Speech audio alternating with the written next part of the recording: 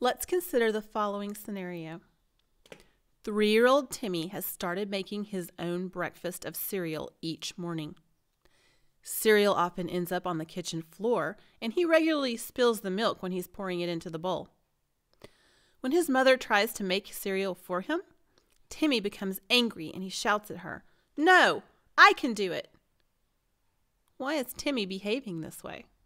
Has Timmy learned this behavior, or are his actions related to his age, family relationships, or personality?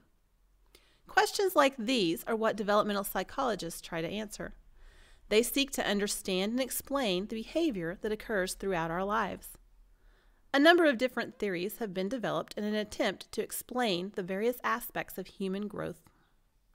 Developmental theories provide a set of guiding principles and concepts that describe and explain human development.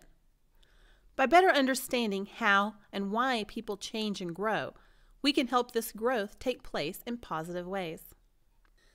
One of the most influential theories of human development is psychoanalytic theory.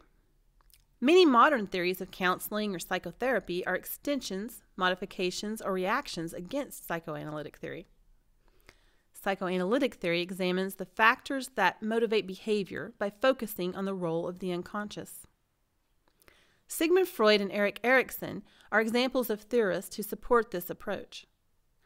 Freud was a pioneer with his psychoanalytic theory of personality and his psychosexual development theory. Erikson expanded Freud's theories in many ways and developed his own theory of psychosocial development. Psychoanalytic theory's strength lies in its awareness of unconscious motivation and the importance of early experiences on development.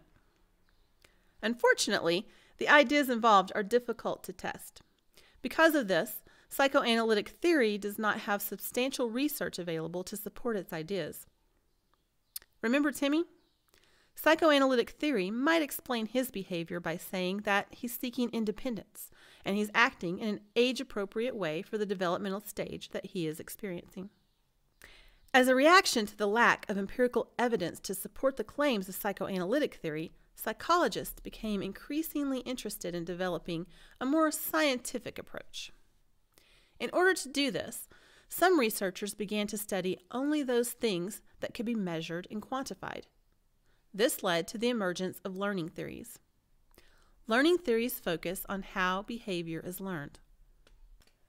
Let's look at some individuals who develop theories that focus on how people learn new behaviors.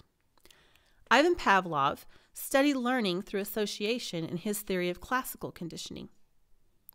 B.F. Skinner examined the effects of reinforcement and punishment in his theory of operant conditioning. Albert Bandura considered the effects of behavior modeling in his social learning theory. The major strength of behavioral learning theories is their ability to be tested and to be practically applied. The main weakness of these theories is that they generally ignore the effect of the genetic processes and changes that occur throughout the human lifespan.